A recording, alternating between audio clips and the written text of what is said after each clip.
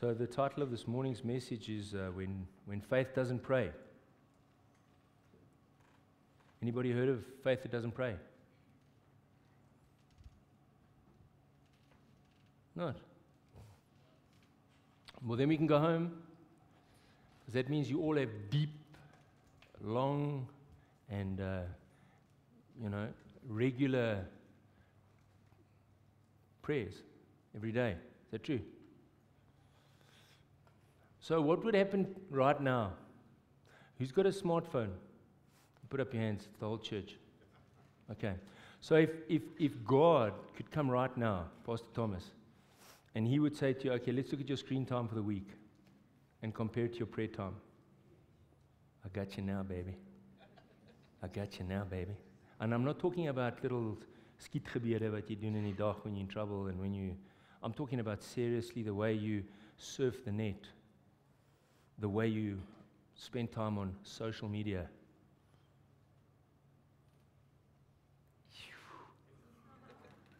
I got this side.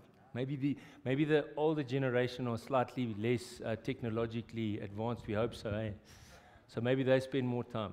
Guys, that's an indictment, isn't it? Think about it. And we all start with good intentions. I do. I mean, I'm preparing for a sermon, so I've got to go into YouTube just to go to my favorite link so that I can check. But there's somebody out there. His name is Satan, and he knows that I'm on the internet, and he just sends a few little things there for me. Amen. Terrible when faith doesn't pray. So this morning it's actually fun for me because I'm actually not the main event. My wife's the main event. I'm just putting her on the spot. So because we're actually here this morning for the launch, and I'm not even going to tell you about what the launch is. I want only to do it, but that's what I'm actually doing this morning. So I actually want to speak to you guys about prayer, and we've spoken about prayer. Say to the person next to you, the Lord is my shepherd. And the next 3 verses. Just check if he listened last week. I shall not want. He makes me to lie down in green pastures. He leads me besides. He restores my soul. And he leads me down the path of righteousness for his name's sake. Yea, though I walk through the valley. You guys must be a bit louder. Okay, my wife's very loud, because I know that. I can hear her voice between all of your voices. You're like a little baby. A mommy can hear a baby's voice. I hear my wife's voice. So this morning, so we're actually talking about prayer. When faith doesn't pray. So let's look at the first scripture. We all know James 5. We love talking about James 5. And I think those of you who brought your Bibles with, say congrats to the guy next to you if he brought his Bible with. And if he didn't, just let him read out of yours. Guys, I want to ask you something. I mean, you're going to be offended. It's okay. Say to the person, he's probably going to offend you now. But it's okay. We do inner healing here.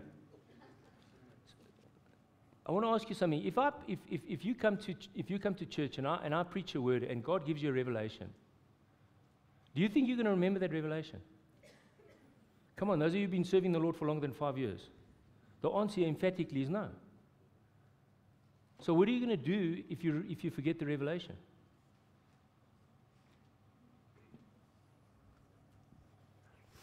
So after you get your Bible, maybe you can just bring maybe a pen, Cokie or something, just to write in your Bible. You don't have to even bring something extra with. Because I know that I've sat here and I've gotten amazing revelations, and I get home, it's like, oop. And then Satan comes and says to you, but how could it be a revelation if you forget it? But it is. So, Bible says, write the vision down. Amen. Okay, so James 5. I'm going to read that section with you. And for those of you who were like me when I got saved, I didn't know where Galatians was the first time I went to cell, and my cell shepherd asked me to read out of Galatians. Terrible. So luckily my wife was there. I didn't even know there was such a thing as Galatians. And what's Galatians? So then I went to Galatians. Okay, James 5.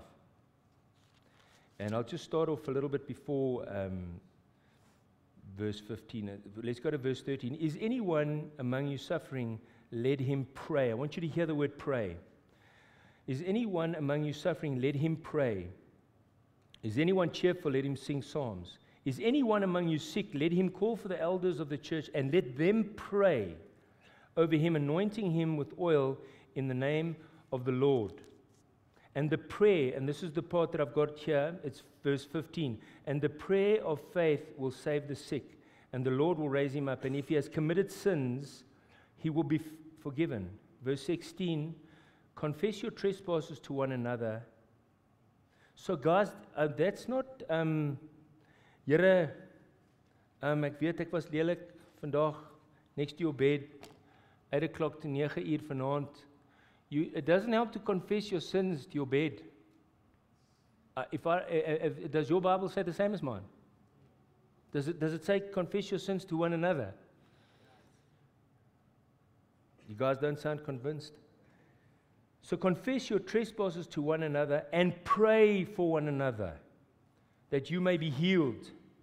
And probably I should have put the scripture up. The effective, fervent prayer of a righteous man avails much. Thanks, brother.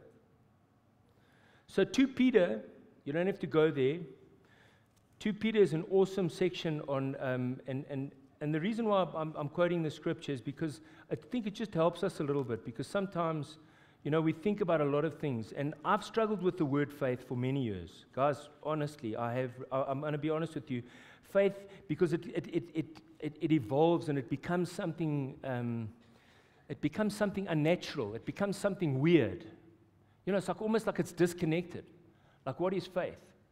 But maybe this morning, I might just convince you of one thing this morning, because God convinced me of one thing in preparing. Because remember, we're talking about prayer. Okay. Now, I want to ask you something. Should I be praying more than you?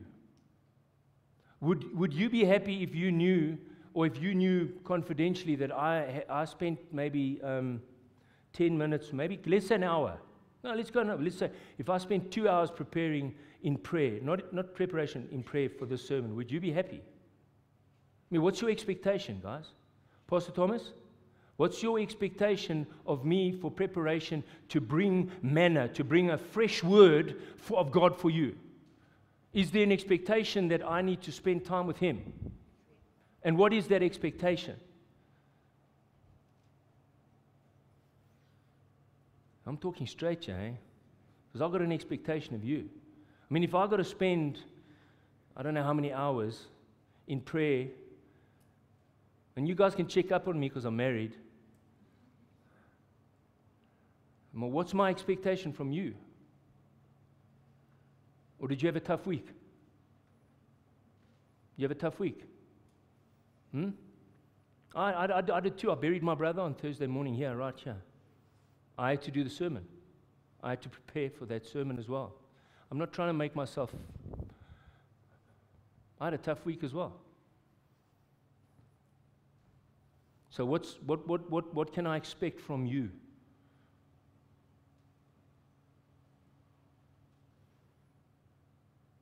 As my brother and my sister, prayer-wise. Prayer-wise. So let's just go to Peter.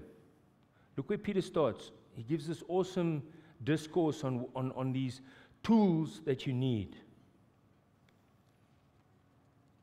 And I'll say,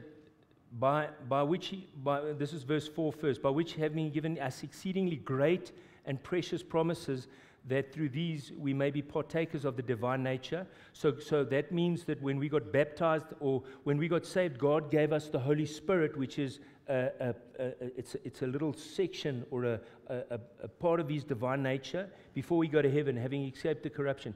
But also for this very reason, giving all diligence. Say to the person next to you, give all diligence. And then he says a very great statement. He says, add to your faith.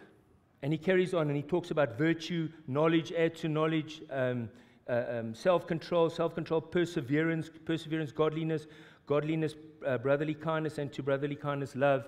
And he says, for if these things are yours, you will abound, and you will never be barren, nor unfruitful in the knowledge of the Lord Jesus Christ. But he starts off and he says, add to your faith. Everything, guys, starts with faith. Everything starts with faith. And if you can read the Old Testament doesn't actually use that word, hey. The only time that it uses is and the just shall live by faith. That's the only time that it, and I think that's in Zechariah, if I remember correctly. So, the word faith is not very common in the Old Testament. But in the Old Testament, the word trust is what, David keeps on saying, trust in the Lord. You know, the writer of Proverbs, trust in the Lord with all your heart. Lean not on your own understanding. In all your ways, acknowledge Him and He will guide your path. So the word is completely different. But I think there's a progression here. Because if you get what I'm saying this morning, you will never, ever, faith will become like a sacred word for you. Because a lot of people say that I've got faith. But I want to say to you, faith is a very, very, very specific word. And the whole world can use it, and the whole world can abuse it. But you and I, brother and sister of God, are only allowed to use it when it comes to a certain thing. And it comes to when we talk to each other about what we want to talk to each other. So I want to qualify this word this morning, this faith word. Because if you think about it, faith that doesn't pray. And now I want us to have a look at the scripture. It's in John, and it's once again, it's Jesus. He says, verily, verily, I say unto you, he that believeth on me, okay? Just going to put that up there. So, believeth on me is the word faith, okay? He that believeth on me, the works that I do, this is a promise that God gives us, he shall do also. And not even that, he gives us an even bigger promise, okay? And greater works than these shall he do, because I go to my Father. You guys don't look that impressed with that. Is that your experience? Are you doing greater works than Jesus Christ? So, well, we've got a choice here, guys. Either he's a liar, either the problem is with Jesus or the problem is with us.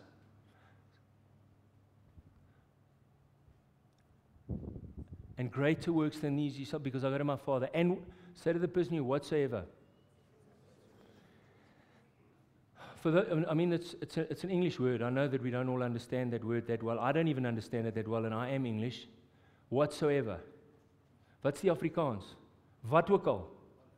Alles. That's a nice word, Pastor. Thanks for that translation. So, what are we allowed to ask? What are we allowed to ask the Lord Jesus Christ in prayer? Everything. Everything, guys. Remember, he says here that greater things. You're going to do the same as me, but you're going to do greater things. And whatsoever you ask, you shall ask in my name. That means in the name of Jesus Christ. What have we got? We've got a guarantee there. It says, I will do. So I want to see that. If it comes up, I don't even know if I put that in yet. Yeah, I did. That the Father may be glorified, and may be glorified in the Son. If you ask anything in my name, I'll do it. Who of you are living that out? Who of you say that is the truth in my life? If you say the answer is no, then obviously the next question is just why not? And I'm going to tell you now. Who of you have got faith? Okay, who doesn't have faith? Anybody here doesn't have faith?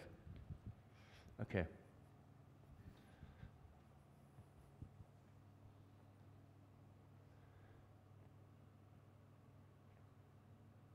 If somebody has faith, and we'll read the next scripture, but if we have faith, what is that going to do to our prayer life? I mean, if you believe that whatsoever you ask Him in the name of Jesus Christ, He will do it. That's not a,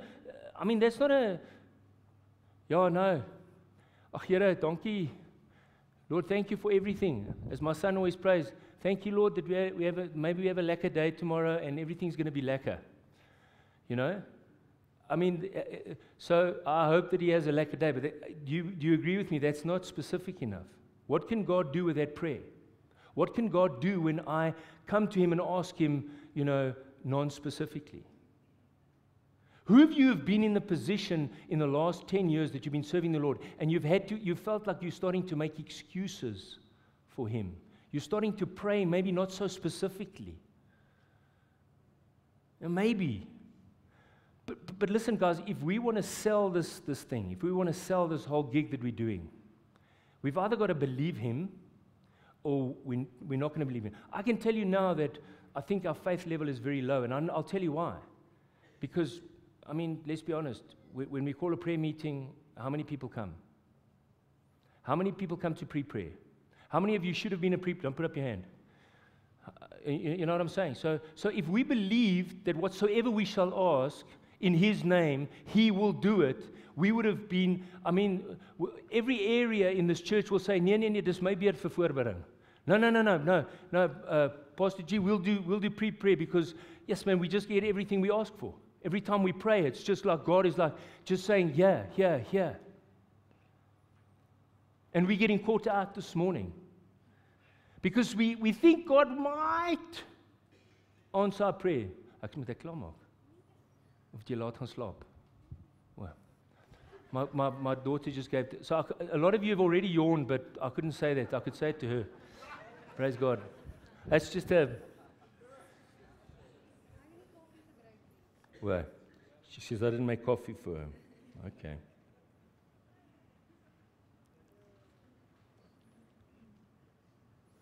Guys, I just want to say something to you before we carry on.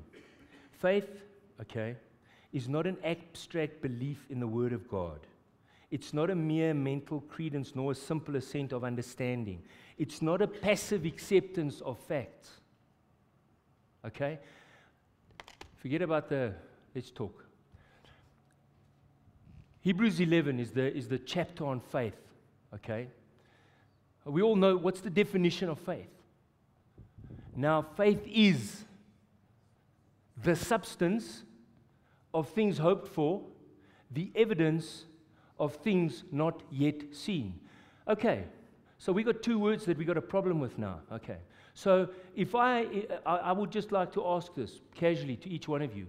Did people this week that were in your presence, did they see your faith? Every time I ask a question, you guys go... Did they see your faith this week? Because if either the stuff is nonsense or it's true. Faith is the substance. What is the substance of things hoped for? The evidence. What evidence do I see that I believe that Jesus Christ is the Son of God, that Jesus Christ is the Savior of the world? What evidence is there in my daily walk that somebody else can see that I truly believe that Jesus is who He says He is, that He comes and that He is a miracle worker? Where is that evidence?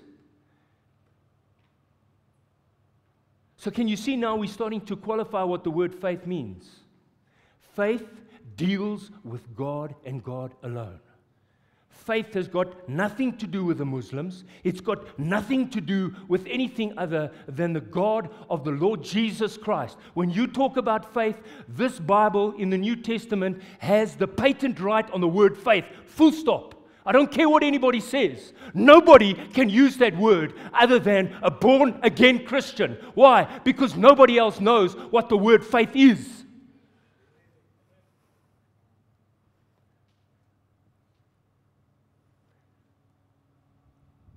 Now, faith is the substance of things hoped for. Faith deals only with God. Faith can only deal with the Word of God. Whatever is written down in the Word is the substance of whatever there is evidence for me to believe. There is nothing else that I can put my hand on. There is nothing. That word upostasi means something. The substance of what I'm hoping for. So what are we hoping for, family of God, this morning? What do we have faith for? What does the world outside see in your life every single day? Let me even get a bit more personal. Does God the Father see your faith when you come every morning to seek His face, to pray? If I get born again, what is the evidence that I've been born from above? Yes, there's fruit. I hate the sin that I once loved. I hate all the things that I did to other people. I feel despicable about what a pathetic piece of work I am. I'm like a worm. So there's this component. But I can't walk around every day telling everybody what a pathetic piece of work I am. You know, like Paul said, I'm the chief of all sinners. So what evidence is there of this substance? What evidence is there of me being born again? What happens to me when I start living as a new spirit? I would submit to you this morning that the very life of a born-again believer is the prayer that he prays. The very life of a life in the Spirit is the amount of time that he spends praying to and with and in the presence of Holy Spirit. I believe that with my whole heart. And there are many of you sitting here this morning, and you look like Ethiopians because your spirit man is almost dead. But Jesus says, He says that a smoldering flax I will not quench, and a bruised reed I will not break. I will not cry out. I will declare justice to the Gentiles. Isaiah 42. That's Isaiah prophesying about the Messiah, the Son of God, when He's going to come. And I want to say to you this morning, child of God, are you an Ethiopian? Is your spirit man all but dead? Or is there a dynamic prayer life that you can't wait? You can't wait because you know that every time you close your eyes, every time you go on your knees and you start praying, heaven listens. Heaven listens. And all of a sudden, in that whichever room that I'm in, be it a study, be it whatever, all of a sudden the atmosphere changes. And I don't understand what it is because the Bible says that the natural man cannot receive the things of the Spirit because they are spiritually discerned. And I'm sitting there and I'm praying in the Spirit, and all of a sudden something starts to change in my heart. You see, I know something's happening in your heart right now because I prayed for you this morning, and I prayed for you yesterday, and I prayed for you the day before, and I've got an expectation. There is evidence. There is evidence in my life that you are going to believe what I'm telling you this morning, and it's going to change your prayer life forever. Because God's going to answer your prayer. Because you're not going to get lied to anymore by Satan. You're not going to get cajoled. You know why? Faith is like love. You know what? Faith is like love, guys. Love never fails. Faith never fails. Faith never fails. Abraham, Moses, all of the heroes of our faith, they never received what they were hoping for. They never saw what they were praying for, but they died in faith.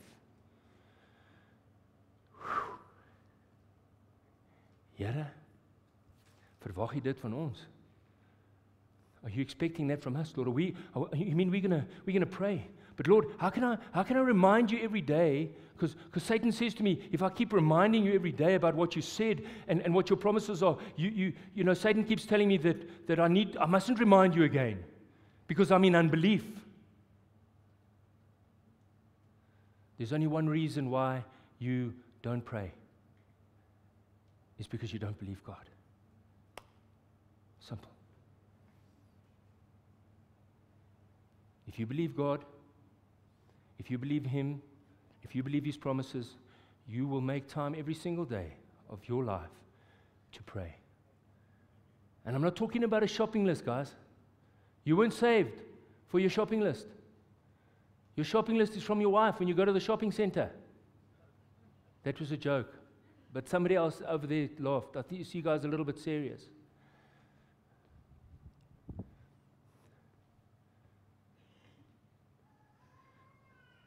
Every time I close my eyes, every time I start praying, every time I seek His face, something starts to happen inside of me. The kingdom of God becomes a reality. God can work with me. God can start to change me. I can't change you on a Sunday morning, guys. I can pray. I can give you all the scripture. I can quote every single scripture here. Verily, verily, I say unto you, whosoever shall say unto this mountain, be thou taken up and cast into the sea, and shall not doubt in his heart, but shall believe, whatever he saith come to pass, he shall have it. Therefore, I say unto you, all things, whatsoever ye pray and ask for, believe that ye receive, and you shall have them. Those are two scriptures that you have to remember for the rest of eternity. Are they going to change your prayer life? Do you really believe that God wants to bless you? Do you really believe that God wants to answer you? Do you really believe that He's going to? Well, He does, but I've got some good news and I've got some bad news. There's a problem with faith, guys. It seems to me repeatedly in the New Testament, it's going to be tested. It's going to be tested. God is going to look and see if you really believe Him. And so there's going to come a time where all hell is going to break through in your life, and it's going to look like everything has gone to hell in a handbasket. It's going to look like everything that you've built up is just disappeared. Everything. Your marriage, your finances, your children, your work, your job, everything. It's going to look like it's, Lord, what happened? And all God is saying to you, do you believe me, or do you believe your circumstances? Do you believe what my word says? And that's what He's doing, guys. He's just testing your faith. He's just seeing, is your faith really from God? And I'm afraid at the moment, because Jesus said, He said, when I come back, will I find any real faith in this earth? And I mean, his expectation is low. He said, if you've got faith like a mustard seed.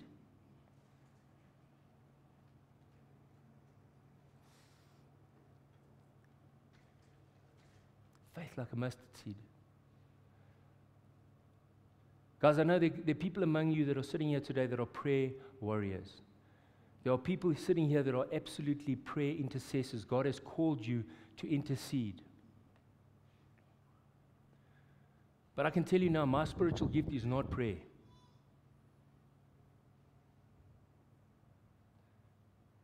But I'm becoming a prayer warrior.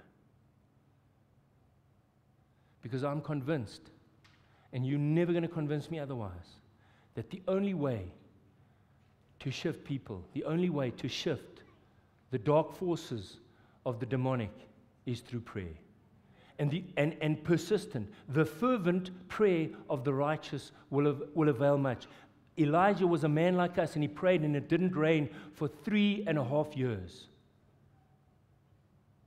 If God can find one man in this congregation, if He can find one woman in this congregation that is prepared to take Him at His word and to pray for the rest of this year, there is going to be a shift in the spirit. There is going to be a change in the atmosphere. There is going to be a revival in your heart. You don't pray for the world. You don't pray for everything else. You pray that God will revive you. Because prayer is breath. Prayer is breathing. Prayer is salvation. Guys, you don't get saved because you prayed a prayer 10 years ago. You get saved because you wake up every morning and you say, Lord, you've got to come. You've got to come. You've got to come this morning because I don't feel like going to work. I don't feel like being nice to people. I don't feel like being a Christian. I don't feel like giving my life away. I don't feel like offering up my life to everything and everyone. I want to do things on my own. And I get on my knees and I say, Lord, you've got to come now. You've got to come. And I tell you something, when I'm finished praying, I still don't feel better. But somewhere, from walking down those stairs to getting into my car and to doing something, something happens. I cannot explain this to you.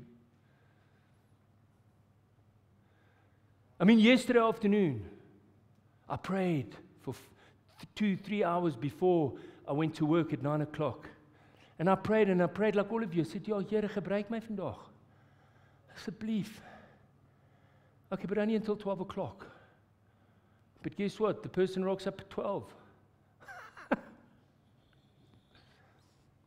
All the way from Rudaput.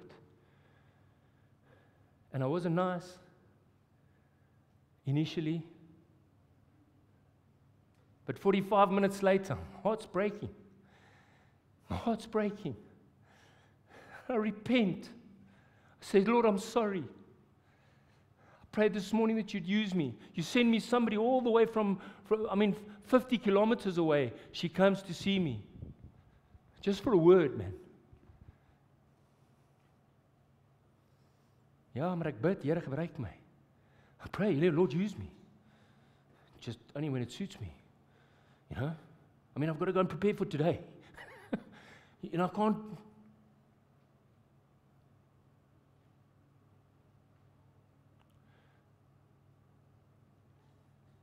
I want you to just read the scripture with me.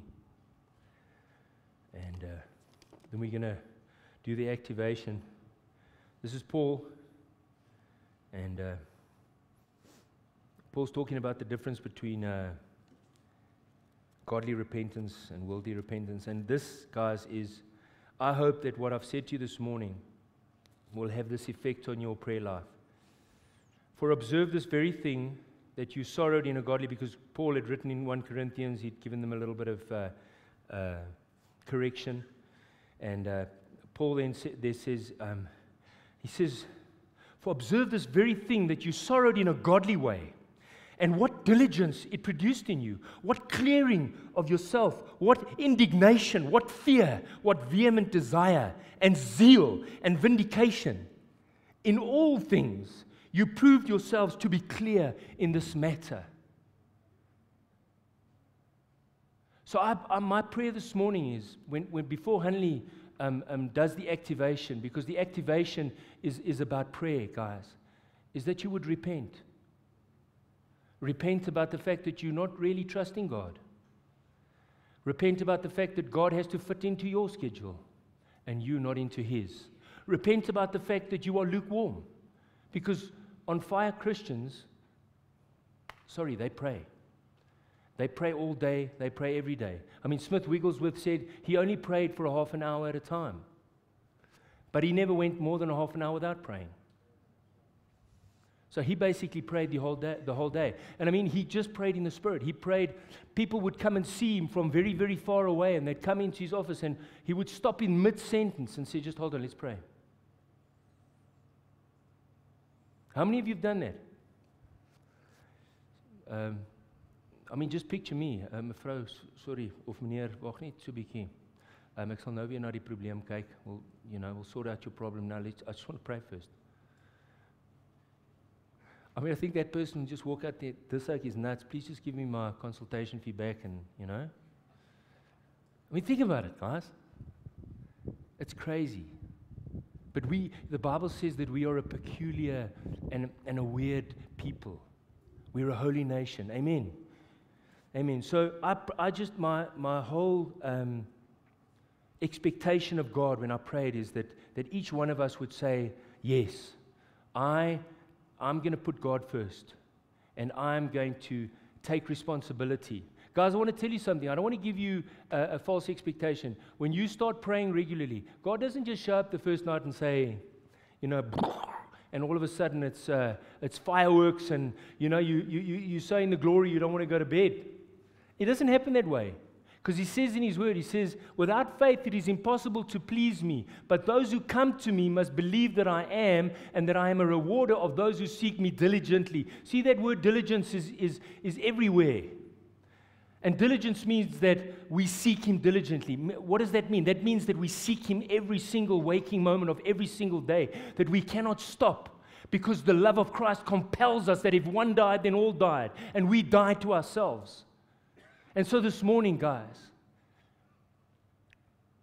I want you to repent. I want you to change your way of looking at prayer. I want you to think to yourself, you are not praying to satisfy some God that wants you to bring an ode to Him or to bring Him some sort of a worship. No, but that you as a born-again Christian, if you do not pray, you will die.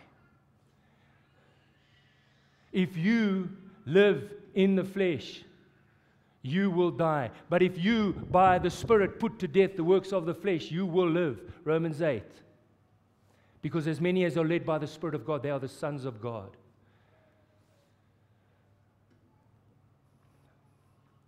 Just bow your heads right now. Thank you, Lord. I want you to raise your hand if you're not happy with your prayer life. And I'll be honest now. Forget about this. Nobody looking at you. It's you and God.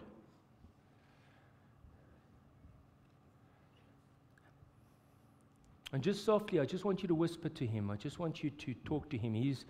If you're born again, He's inside you. The Holy Spirit is inside you. I want you to talk to Him and just ask Him what He wants you. You can put your hands down. What He wants you to do about the conviction. If you've got a piece of paper, write something down. And it's yours. It's not for anybody else. If you don't have something, try and remember it. Ask Holy Spirit to make you remember that. Amen.